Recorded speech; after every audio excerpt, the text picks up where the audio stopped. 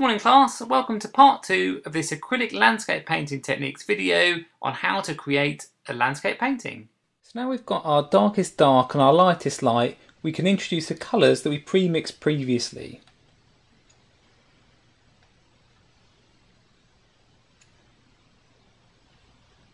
If you're unsure how to mix any of these colours, have a look at my video how to match acrylic paint colours for a landscape painting.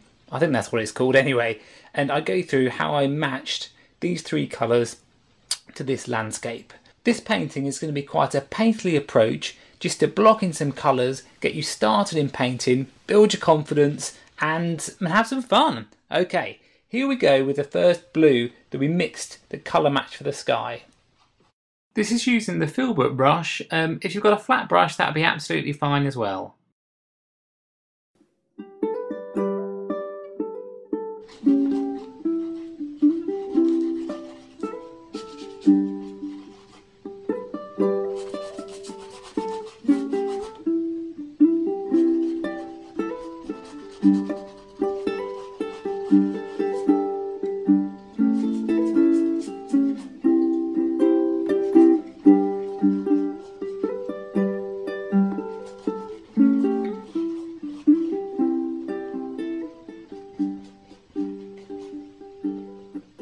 So you notice when I'm coming to the edge of the line, I'm not like trying to draw out that edge. I'm not going, in really finely to, to draw it. Or what often is a tendency for beginners is that you, get the smallest brush you can find, and you start to paint, and you do like one little millimetre at a time. You'll end up with one area you're painting you're really happy with, and you think, oh, this is brilliant.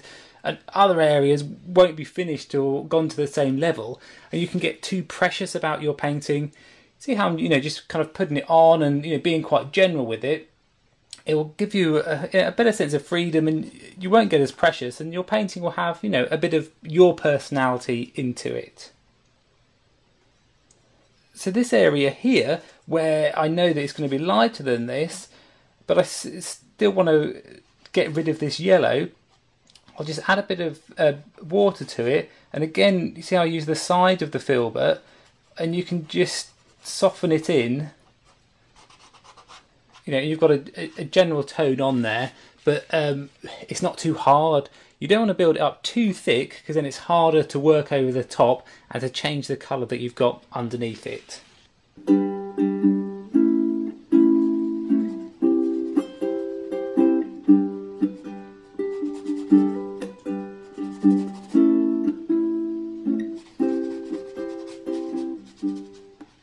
So because this is still wet, you see how you get a soft blend? That's nice for clouds because you're not left with such a hard edge. And if I've gone further over, I can add a bit of that blue, just work it back into it.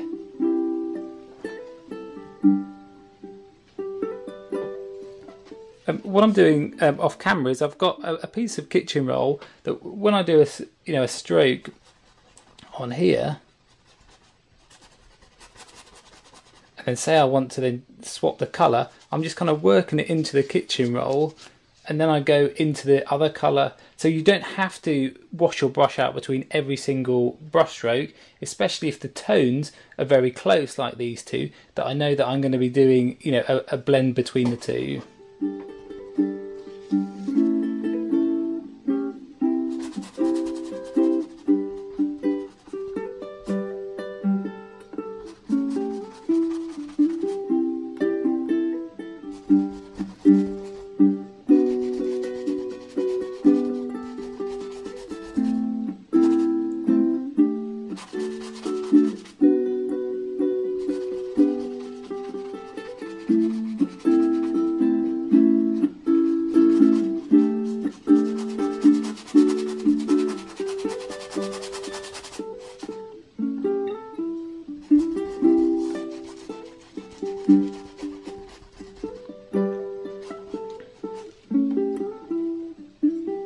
So again on this edge, see how I grab a bit of the paint onto the brush, the lighter blue, and then work it kind of half over. And it's very soft, you know. If you see how, you know, how gently I can work that, and it will just you know, and it will just soften it in just to blend that edge. What you don't want to do is have a cloud that looks like you've taken a big, you know, Sharpie marker and you know, kind of gone around the edge and outlined it. It's always better to keep it softer. It's very easy to put in a hard edge later if you need to kind of, you know, accentuate one part of it. For these parts in here, where it is a bit closer, you could, you know, still do it with the filbert, but if you want to get it a bit more precise, you just swap back to your round brush. And if you remember this lighter colour that I pre-mixed previously, you can now just, you know, add in a bit of that.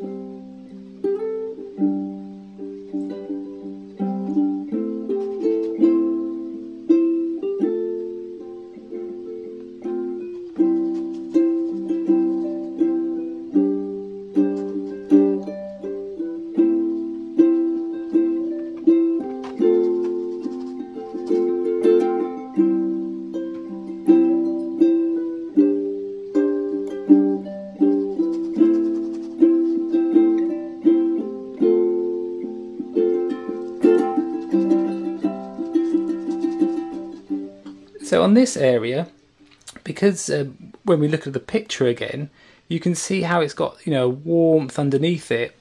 The way that you can work thinly with acrylics is more of like a glaze process to kind of blush it in on here, not as go as heavy as this, so we get some of that colour, you know, shining through. See how I've made it a bit more liquid.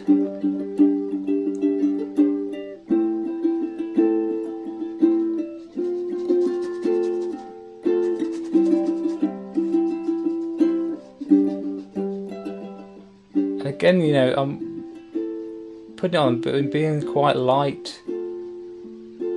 You see how now that's got, you know, a bit of a warmed glow.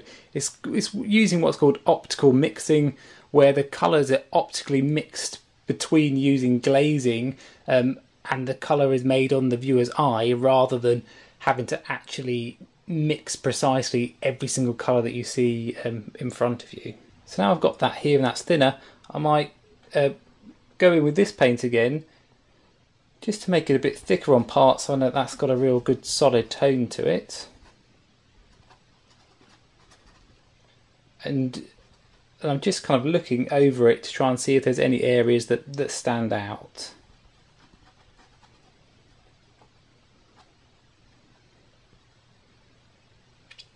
Okay, we can now introduce some of the creamy colour that we mixed previously.